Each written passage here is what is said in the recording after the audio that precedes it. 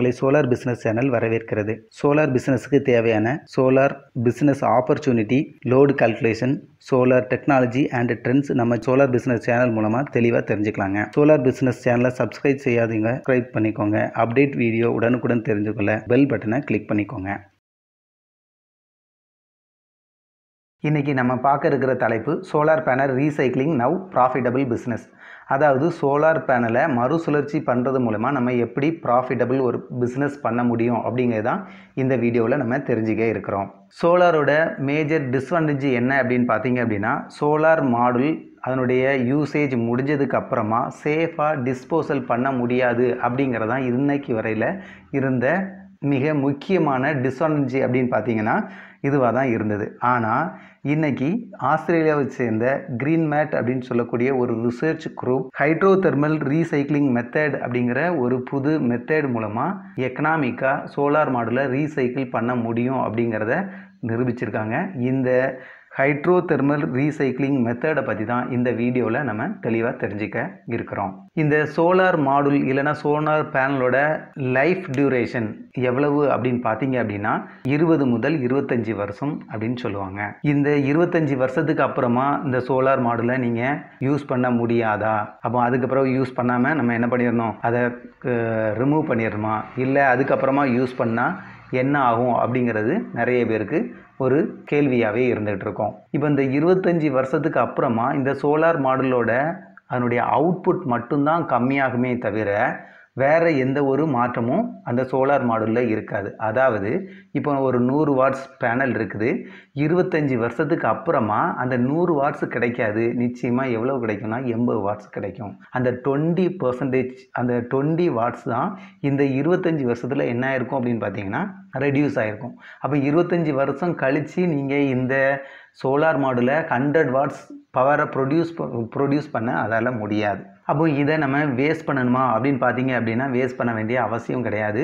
ஏன் அப்படின்னு பார்த்தீங்கன்னா நமக்கு 70 வாட்ஸ் நமக்கு என்ன பண்ணுது, கிடைக்கிது. அப்போ ஏதாவது குறைவான பவர் சப்ளைக்கு உள்ள இடத்துக்கு நீங்கள் என்ன பண்ணிக்கலாம், இந்த மாடுலை நீங்கள் என்ன பண்ண முடியும், யூஸ் பண்ண முடியும். அப்போது இந்த சோலார் மாடுலேருந்து நம்ம எப்படி ஒரு ரீசைக்ளிங் பண்ணுறது மூலமா நம்ம ஏர்ன் பண்ண முடியும் அப்படின்னு பார்த்தீங்கன்னா, ஃபஸ்ட் ஒன்று வந்து என்னென்னு பார்த்தீங்கன்னா ரீயூஸ். அப்போ ஒரு பெரிய பவர் பிளான்ட் இருக்குது, அங்கே சோலார் மாடுலை இன்ஸ்டால் பண்ணியிருக்கிறாங்க. 25 வருஷம் முடிச்சதுக்கப்புறமா அதை கலத்த போகிறாங்க அப்படின்னு பார்த்தீங்க அப்படின்னா அதிலிருந்து நமக்கு நிச்சயமாக அவுட்புட் வந்து ஜீரோலாம் ஒன்றும் வராது. நிச்சயமாக அதில் ஏதோ சம் பர்சன்டேஜ் அவுட்புட் நமக்கு கிடச்சிக்கிட்டு இருக்கும்.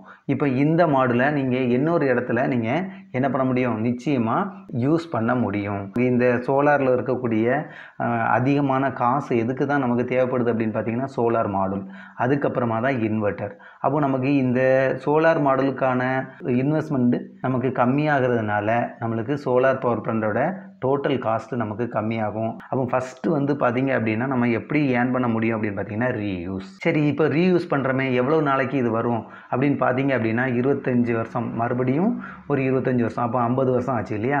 50-60 வருஷம் போனாலும் உங்களுக்கு அப்படியே படிப்படியாக அவுட்புட்டு கொஞ்சம் கொஞ்சமாக கம்மியாகிட்டு வருமே தவிர ஒரு ஒட்டு மொத்தமாக என்ன ஆகாது, ஜீரோ வராது. பவர் வர்ற வரையில் நம்ம என்ன பண்ண முடியும், இதை யூஸ் பண்ண முடியும். இதில் நம்முடைய எஃபிஷியன்சி மட்டும்தான் நமக்கு குறையும். அப்போ நம்ம புது மாடல் வைக்கிறது மூலிமா எஃபிஷியன்சி அதிகமாக கிடைக்கும்.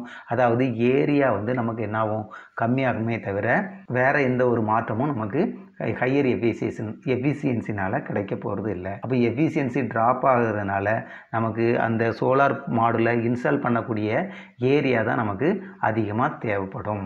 ரீயூஸ் பண்ணது கூட ஒரு 50 வருஷமோ இல்லைன்னா ஒரு 75 வருஷமோ அதுக்கப்புறமாவும் இதனுடைய லைஃப் வந்து என்னாக தான் போகுது, எண்டாக தான் போகுது. அப்போ இந்த மாடுலை என்ன பண்ண முடியும் அப்படின்னு பார்த்தீங்கன்னா 2 விதத்தில் நம்ம இதை என்ன பண்ண முடியும்னா டிஸ்போசல் பண்ண முடியும். ஒன்று வந்து என்ன அப்படின்னு பார்த்தீங்கன்னா லேண்ட்ஃபில். இந்த கார்பரேஷன் வேஸ்ட்டை என்ன பண்ணுறாங்க, ஏதோ ஒரு குறிப்பிட்ட ஏரியாவில் ஒரு 10 ஏக்கர் 15 ஏக்கர் நிலத்தில் என்ன பண்ணுறாங்க, கார்பரேஷன் வேஸ்ட்டை எல்லாத்தையுமே அதுக்கு மேலே என்ன பண்ணிட்டு வர்றாங்க, கொட்டிக்கிட்டே வர்றாங்க இல்லையா? இதுக்கு பேர் தான் என்ன பேர் அப்படின்னு பார்த்தீங்கன்னா லேண்ட்ஃபில்.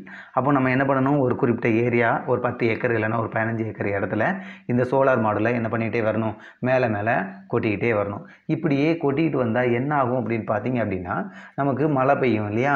மழை பெய்யும் போது இந்த மாடுல் மேலே படும்போது இங்கே இருக்கக்கூடிய ஹெவி மெட்டல்ஸ்ன்னு சொல்லக்கூடிய லெட், டின், இந்த மாதிரி ஹசார்டஸ் மெட்டீரியல்ஸ் வந்து இந்த பூமிக்குள்ளே ஊடுருவி போயிட்டு அது நிலத்தடியில் நீரோட தேங்கி அது வந்து என்ன பண்ணும் அப்படின்னு பார்த்தீங்கன்னா நம்மளுக்கு ஒரு ஹார்ம்ஃபுல் எஃபெக்டை நம்ம என்ன பண்ணோம் தர்றதுக்கு வாய்ப்பு இருக்குது. நம்மளுடைய அட்மாஸ்பியரை என்ன பண்ணிடுறோம் அப்படின்னு பார்த்தீங்கன்னா பொல்யூட் பண்ணுறோம். பாய்சன் மெட்டீரியல் அப்படின்னு சொல்லுவாங்க. நம்ம உடம்புல சேர்ந்தது அப்படின்னா நம்மளுடைய மரணம் வந்து வழக்கத்துக்கு மாறா சீக்கிரமாகவே வர்றதுக்கு என்னது இருக்குது, சான்சஸ் இருக்குது. அப்போ இதை இப்படி பண்ண முடியுமா அப்படின்னு பார்த்தீங்கன்னா நிச்சயமாக பண்ண முடியாது. அப்போ சோலார் மாடுலை லேண்ட்ஃபில் மூலமாக நம்ம என்ன பண்ணக்கூடாது, நிச்சயமாக டிஸ்போஸ் பண்ணக்கூடாது. அப்படி பண்ணணும் அப்படின்னா அது சேஃபாக இருக்காது. அப்போ ஒரு சேஃபாக நம்ம இந்த சோலார் மாடுலை டிஸ்போஸ் பண்ணணும் அப்படின்னா நம்ம என்ன தான் செஞ்சாகணும் அப்படின்னு பார்த்தீங்கன்னா ரீசைக்ளிங் பண்ணி ஆகணும். அப்போ ரீசைக்ளிங் அப்படின்னா என்ன அப்படின்னு பார்த்தீங்கன்னா அங்கே இருக்கக்கூடிய மெட்டீரியல் என்னென்ன மெட்டீரியல்ஸ் இருக்குதோ அதையெல்லாம் தனித்தனியாக பிரித்து மறுபடியும் என்ன பண்ணணும், சோலார் மாடுலோ இல்லை அப்படின்னா அந்த மெட்டீரியல் வேறு ஏதாவது பர்பஸ்க்கு யூஸ் பண்ணுறாங்களோ அந்த பர்பஸுக்கு என்ன பண்ணிடணும், கொண்டு போயிடணும். இப்போ இந்த சோலார் மாடுலில் நமக்கு என்னென்ன பொருட்கள்லாம் இருக்குது, எவ்வளவு பர்சன்டேஜ் இருக்குது அப்படிங்கிறத நம்ம என்ன பண்ண போகிறோம் தெரிஞ்சுக்கலாம். இந்த ஒரு சோலார் மாடுலில் இருக்கக்கூடிய மெட்டீரியல் வந்து கிளாஸ் வந்து எவ்வளோ பர்சன்டேஜ் இருக்குது அப்படின்னு பார்த்தீங்கன்னா 75% பை வெயிட்டில் ஒரு மாடுல் எடுத்துக்கிட்டிங்க அப்படின்னா அந்த மாடுலோட வெயிட்டில் 75% கிளாஸ் அப்படிங்கிற மெட்டீரியல் நமக்கு இருக்குது. அதுக்கப்புறமா பார்த்தீங்க அப்படின்னு பார்த்தீங்கன்னா பாலிமர் எவ்வளவு இருக்குது அப்படின்னு பார்த்தீங்கன்னா 10% இருக்குது. அலுமினியம் மெட்டீரியல் 8% இருக்குது. சிலிக்கா 5% இருக்குது. காப்பர் 1% இருக்குது. வெரி ஸ்மால் அமௌண்ட் தான் என்னது இருக்குதுன்னு பார்த்தீங்கன்னா சில்வர், டின், லெட்ங்கிற மெட்டீரியல்ஸ் வந்து இருக்குது. இப்போ இந்த சோலார் மாடுலை ரீசைக்ளிங் பண்ணுறதுக்கு இந்த உலகத்திலேயே யார் வந்து அதிகமாக இம்பார்ட்டன்ஸ் கொடுக்குறாங்க அப்படின்னு பார்த்தீங்கன்னா யூரோப் மட்டும்தான். எந்த ஒரு கண்ட்ரியுமே இந்த சோலார் மாடுலை ரீசைக்கிள் பண்ணுறதுக்கு ஒரு ப்ராப்பரான ஃப்ரேம் ஒர்க் யாருமே பண்ணலை. யூரோப் மட்டும்தான் ஒரு ப்ராப்பரான ஒரு ஃப்ரேம் ஒர்க் பண்ணியிருக்கிறாங்க. அவங்க என்ன சொல்லியிருக்காங்க அப்படின்னு பார்த்தீங்க அப்படின்னா ப்ரொடியூசர் அந்த சோலார் மாடுலை யார் உற்பத்தி பண்ணுறாரோ அவர் தான் ஃபுல் ரெஸ்பான்சிபிள் ஃபார் ரீசைக்ளிங். அதாவது சேஃபாக அதை டிஸ்போஸ் பண்ணுறதுக்கு யார் தான் ரெஸ்பான்சிபிள் அப்படின்னு பார்த்தீங்கன்னா அந்த சோலார் மாடுலை உற்பத்தி பண்ணுறவர் தான் அதை டிஸ்போஸ் பண்ணணும். அப்போ யூரோப்பில் இதை எப்படி நம்மளுக்கு டிஸ்போஸ் பண்ணாங்க அப்படின்னு பார்த்தீங்க அப்படின்னா இதில் இந்த சோலார் மாடுலில் அலுமினியம் ஃப்ரேம் இருக்கும். இதில் வந்து பார்த்தீங்க அப்படின்னா 20% மெட்டீரியல் தான் என்ன பண்ணாங்கன்னா அவங்க வந்து எக்கனாமிக்காக என்ன பண்ணாங்கன்னா ரீசைக்ளிங்க்கு யூஸ் பண்ணாங்க. அப்போ ரிமைனிங் 80% அவங்களால என்ன பண்ண முடியல அப்படின்னு பார்த்தீங்கன்னா எக்கனாமிக்காக என்ன பண்ண முடியல, ரீசைக்ளிங் பண்ண முடியல. அப்போ இங்கே இந்த ஒரு சோலார் மாடல்னு பார்த்தீங்கன்னா சோலார் மாடலில் aluminium frame and terminal box இந்த ரெண்டும் தான் என்ன பண்ண முடிஞ்சுது அப்படின்னு பார்த்தீங்கன்னா அவங்களால எக்கனாமிக்காக ரீசைக்ளிங் பண்ண முடிஞ்சுது. ரிமைனிங் இருக்கக்கூடிய அந்த கிளாஸு, சோலார் செல் எல்லாமே சேர்ந்த அந்த காம்போனன்ட் வந்து அவங்களால என்ன பண்ணணும்னா எக்கனாமிக்காக ரீசைக்ளிங் பண்ண முடியலை. அவங்க என்ன பண்ணாங்க அப்படின்னு பார்த்தீங்க அப்படின்னா இந்த 80% இருக்குது இல்லையா அதை என்ன பண்ணாங்கன்னா பேர்ன் பண்ணாங்க. பேர்ன் பண்ணும்போது அதனுடைய டெம்பரேச்சர் என்ன பண்ணியிருந்தாங்கன்னா ஒரு 350 டிகிரி செல்சியஸ்லேருந்து 600 டிகிரி செல்சியஸ் வர்ற மாதிரி என்ன பண்ணாங்கன்னா பேர்ன் பண்ணாங்க. அப்போ அங்கே இருக்கக்கூடிய அந்த பாலிமர் இருக்குது இல்லையா, பாலிமர் வந்து எரிஞ்சு அதிலிருந்து என்ன ஆயிரும் அப்படின்னு பார்த்தீங்கன்னா கேஸாக மாறிடும். அப்போ அவங்க எரிக்கும் போது என்ன கிடைச்சிது அப்படின்னு பார்த்தீங்கன்னா அவங்களால ஒரு 80% மெட்டீரியலை மட்டும்தான் அதிலிருந்து கலெக்ட் பண்ண முடிஞ்சுது. அப்பவும் முதல்ல ஒரு மாடலில் 100% மெட்டீரியல் எடுத்துக்கிட்டால் 20% சேஃபாக நம்ம எடுத்துடலாம். அந்த 80% இருக்குது இல்லையா அந்த 80%ல் 80% விட கம்மியான மெட்டீரியல் தான் அவங்களால என்ன பண்ண முடிஞ்சுது அப்படின்னு பார்த்தீங்கன்னா மறுபடியும் எடுக்க முடிஞ்சுது. அப்போ இந்த பாலிமர் எல்லாமே எரிஞ்சு போயிடும். ரிமைனிங் அந்த சிலிக்கா, இந்த சில்வர், காப்பர், அலுமினியம் இந்த மெட்டீரியல்ஸ் இருக்குது இல்லையா இதை மறுபடியும் என்ன பண்ணாங்க அப்படின்னு பார்த்தீங்கன்னா ரீசைக்ளிங் பண்ணி தனித்தனியாக எடுத்தாங்க. இதில் இருக்கக்கூடிய டிஸ்அட்வான்டேஜ் என்ன அப்படின்னு பார்த்தீங்க அப்படின்னா இந்த ஒவ்வொரு மெட்டீரியல் இப்போ காப்பர் அப்படின்னு பார்த்தீங்கன்னா பியூர் காப்பர் கிடைக்கிறது இல்லை. அலுமினியம் பார்த்தீங்கன்னா அந்த பியூர் அலுமினியம் கிடைக்காது. சிலிக்கா அப்படின்னு பார்த்தீங்கன்னா பியூர் சிலிக்கா கிடைக்காது. இந்த மெட்டீரியல் எல்லாமே என்ன ஆயிடுச்சு அப்படின்னு பார்த்தீங்கன்னா டிஃப்யூஸ் ஆயிடுச்சு. டிஃப்யூஸ் அப்படின்னு பார்த்தீங்கன்னா சிலிக்கா கூட லெட்டு இல்லைனா காப்பர் வந்து என்ன ஆயிருக்கும், பெனட்ரேட் ஆகிருக்கும். அப்போ வந்து பியூரான ஒரு சிலிக்காவை இந்த மெத்தட் மூலிமா என்ன பண்ண முடியல அப்படின்னு பார்த்தீங்கன்னா எடுக்க முடியலை. அது மட்டும் இல்லை, இதனுடைய கேஸ் அந்த நம்ம பர்ன் பண்ணும்போது கேஸ் வரும் இல்லையா, இந்த கேஸில் என்னது இருந்து அப்படின்னு பார்த்தீங்கன்னா இந்த வேலட்டைல் மெட்டீரியல், அதாவது மெட்டல்ஸ் எல்லாம் இருக்குது இல்லையா, ஈஸியாக ஆவியாகக்கூடிய மெட்டல்ஸ் எல்லாமே ஆவியாகி அந்த கேஸில் வந்தது. அது வந்து என்ன பண்ணுன்னு பார்த்தீங்கன்னா ஏரை பொல்யூட் பண்ணும். அப்போ அந்த அங்கேருந்து கிடைக்கக்கூடிய ஏரை நம்ம அந்த ட்ரீட்மெண்ட் பண்ணாமல் நம்ம என்ன பண்ண முடியாது அப்படின்னு பார்த்தீங்கன்னா வெளியே அட்மாஸ்பியரில் எக்ஸ்போஸ் பண்ண முடியாது. அப்போ அந்த கேஸை ட்ரீட்மெண்ட் பண்ணுறதுக்கு எக்ஸஸாக காசு தேவைப்பட்டுச்சு. அப்போ இந்த மெத்தடில் இருந்த ப்ராப்ளம் என்ன அப்படின்னு பார்த்தீங்கன்னா ஒன்று வந்து மெட்டலோட குவான்டிட்டி. ஒரு மாடல் எடுத்துட்டோம் அப்படின்னா மெட்டலில் எல்லா மெட்டீரியலுமே நம்ம என்ன பண்ண முடியல, 100% மெட்டீரியலுமே நம்மளால் ரீகெயின் எடுக்க முடியலை. அப்போ என்ன ஆச்சுது அப்படின்னு பார்த்தீங்கன்னா அதில் ஒரு 20% நமக்கு என்ன போச்சு, வேஸ்ட்டாக போச்சு. அப்போ 80% மெட்டீரியல் தான் நம்மளால் என்ன பண்ண முடியுது, தனித்தனியாக பிரிக்க முடிஞ்சுது. இன்னொன்று வந்து பார்த்தீங்க அப்படின்னா அந்த மெட்டீரியல் கிடைச்ச மெட்டீரியலை பியூராக நம்ம என்ன பண்ண முடியல, ஒரிஜினல் மாதிரி என்ன பண்ண முடியல, அதை பிரிக்க முடியலை. அப்போ அதில் இம்பியூரிட்டிஸ் இருந்தது.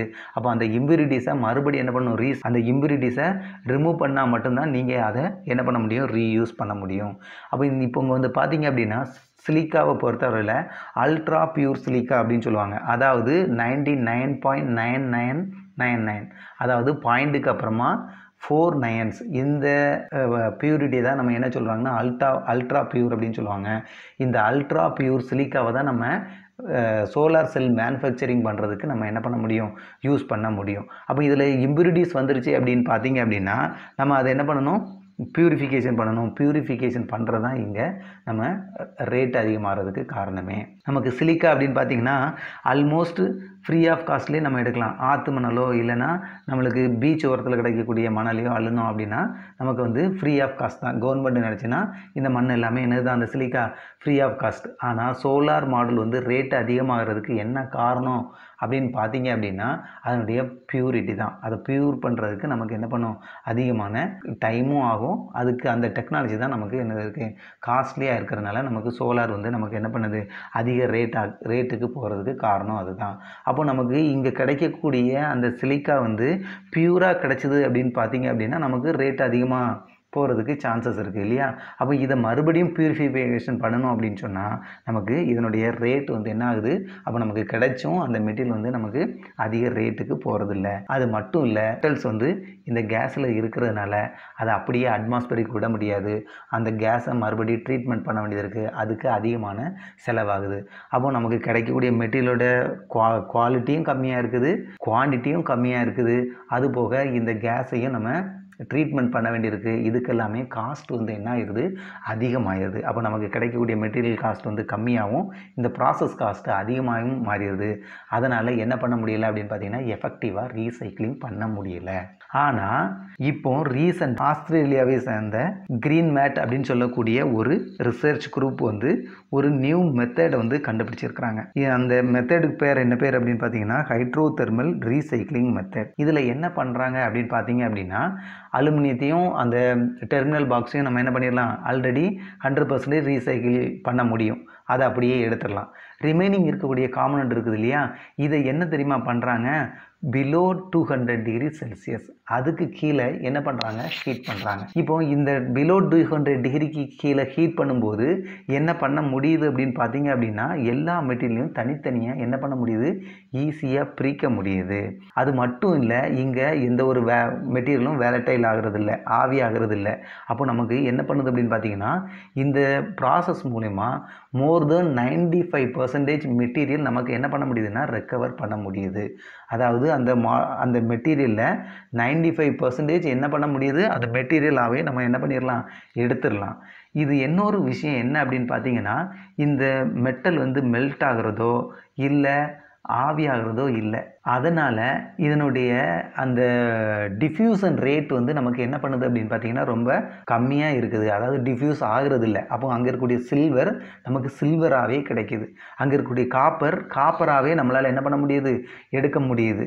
அலுமினியத்தை அலுமினியமாகவே எடுக்க முடியுது. சிலிக்காவை அல்ட்ரா பியூர் சிலிக்காவே நம்மளால் என்ன பண்ண முடியுது, ரீசைக்கிள் பண்ண முடியுது. எல்லாமே பியூராக கிடைக்கிறதுனால அதை மறுபடியும் பியூரிஃபிகேஷன் பண்ண வேண்டிய ப்ராசஸ் நமக்கு இங்கே தேவையில்லை.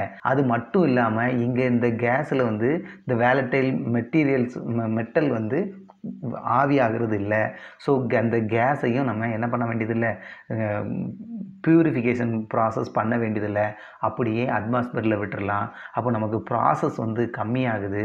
நம்மளுக்கு கிடைக்கக்கூடிய மெட்டீரியலோட குவாலிட்டி வந்து ஹையராக கிடைக்கிறதுனால அந்த மெட்டீரியலோட ரேட் வந்து நமக்கு என்ன பண்ணுது, அதிகமாக கிடைக்கிது. அப்போ இந்த அல்ட்ரா பியூர் சிலிக்காவை நம்மளால் அந்த சோலார் மாடலிருந்து கிடைக்கக்கூடிய அந்த வேஸ்ட்டு சோலார் மாடலிருந்து அல்ட்ரா பியூர் சிலிக்காவை நம்மளால் இப்போ பிரித்து எடுக்க முடிகிறதுனால இந்த சிலிக்காவை மறுபடியும் நீங்கள் சோலார் செல்லாகவே என்ன பண்ண முடியும், கன்வெர்ட் பண்ண முடியும். அது மட்டும் இல்லாமல் இப்போ இன்னொரு இம்பார்ட்டண்டான விஷயம் இருக்குது. என்ன அப்படின்னு பார்த்தீங்க அப்படின்னா ஆட்டோமொபைல் இண்டஸ்ட்ரி இருக்குது இல்லையா, ஆட்டோமொபைல் இண்டஸ்ட்ரி இப்போ எல்லாமே இவி வெஹிக்கிள்ஸுக்கு நம்ம மாறிக்கிட்டு இருக்கோம் இல்லையா. இந்த இவி வெஹிக்கிள்ஸில் மேஜராக இருக்கக்கூடிய காம்போனண்ட் என்ன அப்படின்னு பார்த்தீங்கன்னா, கீ காம்போனண்ட் என்ன அப்படின்னு பார்த்தீங்கன்னா பேட்ரி.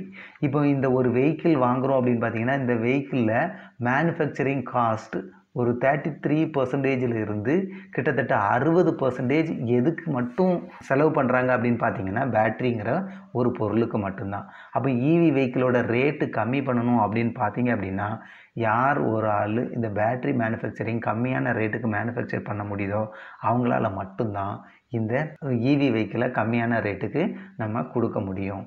இப்போ இந்த பேட்ரி வந்து பார்த்தீங்க அப்படின்னா நார்மலாக இவி வெஹிக்கிளில் லித்தியம் அயன் பேட்டரிஸ் என்ன பண்ணுறாங்க, யூஸ் பண்ணுறாங்க. இப்போ இந்த லித்தியம் அயன் பேட்டரியில் ஆனோடுக்கு மெட்டீரியல் ஆகிட்டு என்ன பண்ணுறாங்க அப்படின்னு பார்த்தீங்கன்னா, அல்ட்ரா பியூர் நானோ ஸ்ட்ரக்சர் சிலிக்கான் வந்து ஆனோடில் என்ன பண்ணுறாங்க, யூஸ் பண்ணுறாங்க. இப்போ இந்த சிலிக்காவை யூஸ் பண்ணுறது மூலிமா நமக்கு என்ன ஆகுது அப்படின்னு பார்த்தீங்கன்னா, இதனுடைய ரேஞ்சு வந்து என்ன ஆகுது, அதிகமாகுது. அதாவது ஒரு இவி வெஹிக்கிள் நம்ம வாங்குகிறோம் அப்படின்னு பார்த்தீங்க அப்படின்னா, நம்ம எப்படி ரேட்டிங் சொல்கிறோம் அப்படின்னு பார்த்தீங்க அப்படின்னா, ஒரு டைம் நம்ம சார்ஜ் போட்டுட்டோம் அப்படின்னா எத்தனை கிலோமீட்டர் அது என்ன ஆகுது, ரன் ஆகுது அப்படிங்கிறதான்.